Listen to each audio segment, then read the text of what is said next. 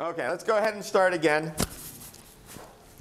This little bit right here is going to be a pretty short segment because we're going to come back to a lot of these. But I now want to distinguish, as we go to higher dimensions, what are the different things we can sum over. So let's review briefly. We've summed a function, right, times the little dx's to get us areas.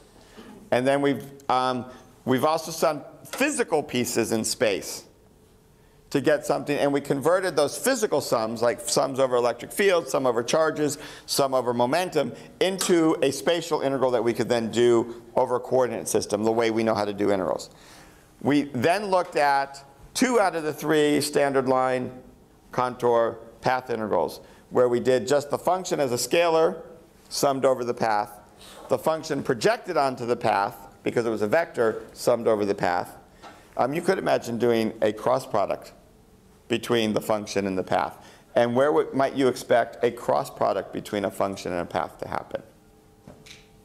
What physical situation? Magnetism has cross products. So we might expect in summing, currents and cross products of things to have to use that. The one we did not do was the contour integral, because that is in the complex plane, and we're not going to do a whole lot with complex analysis. But it becomes kind of interesting and important because as you get to higher levels of physics, contour integrals have very interesting properties. They're often 0, for instance, which is nice. Now we get to the ones that are really hard for me to draw, but I want to be clear of the differences between them. So the first thing we're going to look at is what happens when we sum a function of x and y over an area. Now, in this segment, I'm not going to do any examples at this point because we're going to come back to these. But what I want you to notice is the pictorial concept. We have some area, A in the plane, and we have some function of xy that exists. I made a pretty flat function, but you can imagine it being bumpier and smoother and all of that. And what are we really doing? If it's a square area, it's easy to do, but we're going to sum over the area f of xy times a little d area element, dA.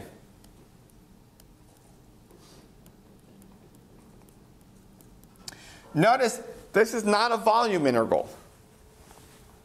Okay? I'm not necessarily summing little pieces of volume per se. Okay? That's I am in a principle summing pieces of volume, but it's not what we mean by a volume integral, which is where you sum a function over the pieces of volume. Now, in the simple Cartesian case I drew of a rectangle, this becomes x1 to x2, y1 to y2, f of xy dx dy.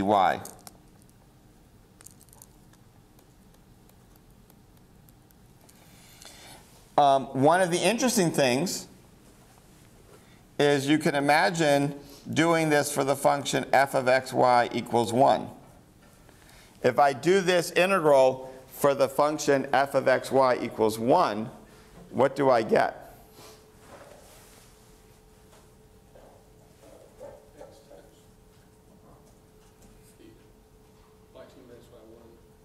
So what's my answer? I get a geometric thing. If I integrate f of xy equals 1 over some area in the plane, what geometric thing do I get out?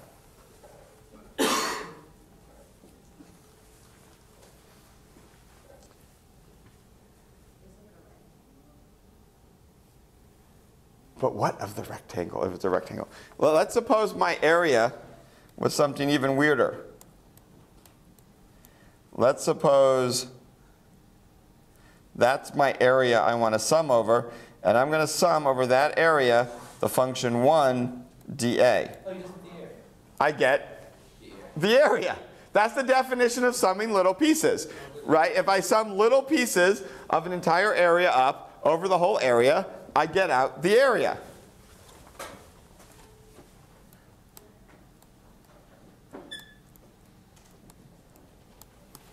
So that's one sense in which we want to kind of think about this.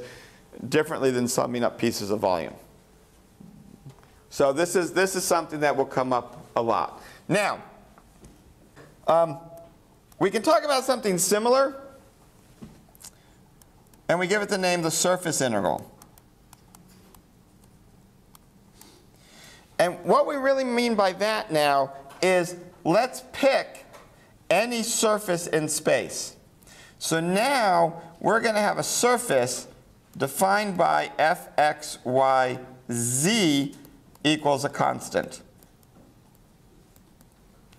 So this gets harder to draw.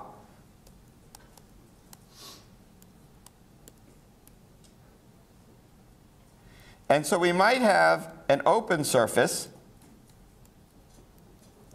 or we might have, sitting in space somewhere, say a closed surface like a cylinder.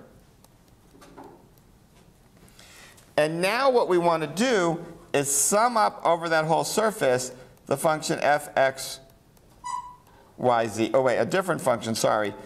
We'll call this one g, ds. And so the area I did before, summing over a little bit of an area, is kind of a special case of that. That's where our surface is a plane in the xy plane. But here I can take any surface, and now I have the same features that I had with my line integral. I can do the scalar over the surface, or if you keep in mind that areas can be vectors, right? They have a normal to them. Now with the open surface, I have to decide which side I want to use. There's a convention. With the closed surface, I can always, it's easier. I can say outside or inside for my normal. But once I've picked a direction for my normal, I can now integrate over my surface some function f that's a vector projected into the surface. And there's lots of notations for this. We also use dA. We also use n hat dA. And we also use n hat ds. It depends on whether you want to include the vector with the area or make it explicit with an n hat. And again, the basic procedures are just what we did with line integrals, only now we have 3 variables instead of 2, and it's always a little harder to conceptually think of parameterizing a surface than it is a line, but certain surfaces are easy. A cylinder is pretty easy to parameterize. A sphere is pretty easy to parameterize, right? It's a constant radius a and covering all angles. So those are things where cylindrical and spherical coordinates can come in very handy because the surface in those coordinate systems is easy to define because of the symmetry.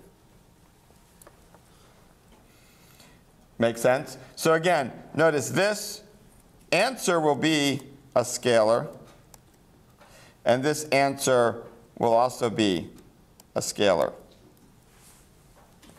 just because of the way it's defined. Because now we're just doing it over the magnitude of the surface. There's no direction involved. And the final one I want to mention in our catalog of integrals is the volume integral. And here we integrate over some volume.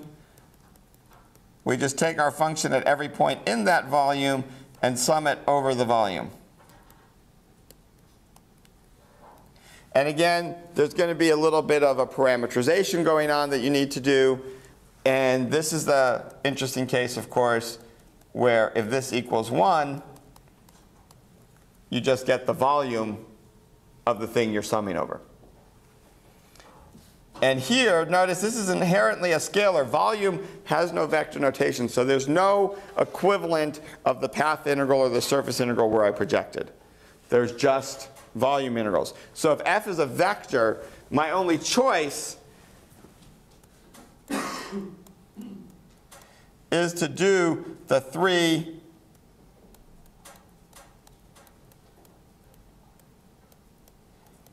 integrals separately.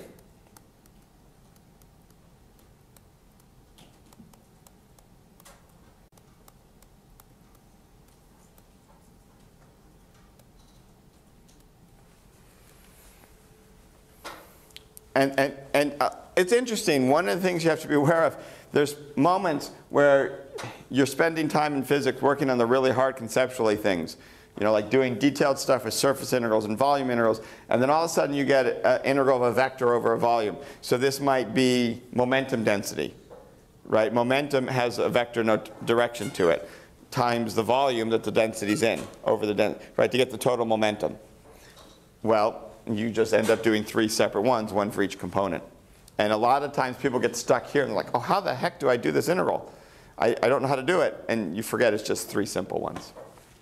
Yeah? When you say f sub x, is that like the x component? This is the x component of the vector function f, right? Because for f to be a vector function, by definition, that means f is fx of xyz I hat plus f sub y of xyz j hat plus f sub z of xyz k hat. And it's important to understand the difference between what a function is a function of and what the function is.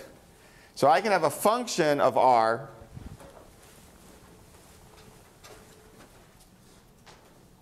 right? I can have a function of r vector which is a function of x, y, z if I go into components. Or I can have f itself be a vector, and that can be a function of r. I can also have f that's just a function of x but is a vector, right? I could have a function that only depends on x but has 3 components, x, y, z. I'm also used to that notation meaning the partial derivative with respect to x, y, z. Oh yes, that notation can mean that as well, but not in this case.